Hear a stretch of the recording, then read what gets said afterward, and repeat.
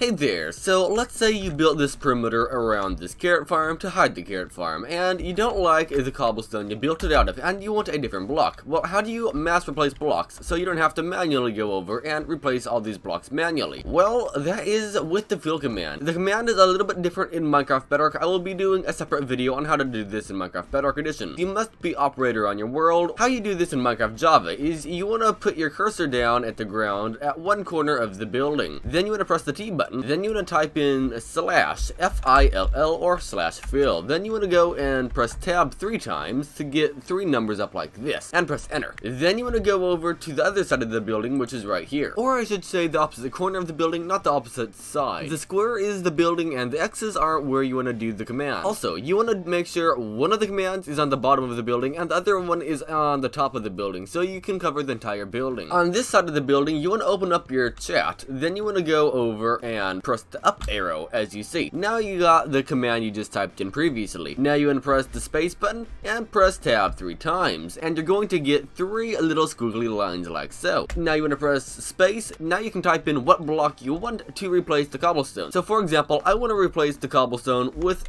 amethyst blocks. Now you want to type in replace at the end of it. Then after that you want to go and type in cobblestone. Then you can press the tab button to scroll all the way down and it will highlight the block that you're going to replace. As you see, I'm highlighting cobblestone. So now I'm going to press enter and it replaces all of the cobblestone with amethyst geode blocks, as you see. You can also replace it with planks if you want. So I'm going to replace them with birch planks. And voila, it is made out of birch planks now. I hope this video helped you. If it did, make sure to leave a like, and I will catch you again in the next video. Have a wonderful day, and see you next time.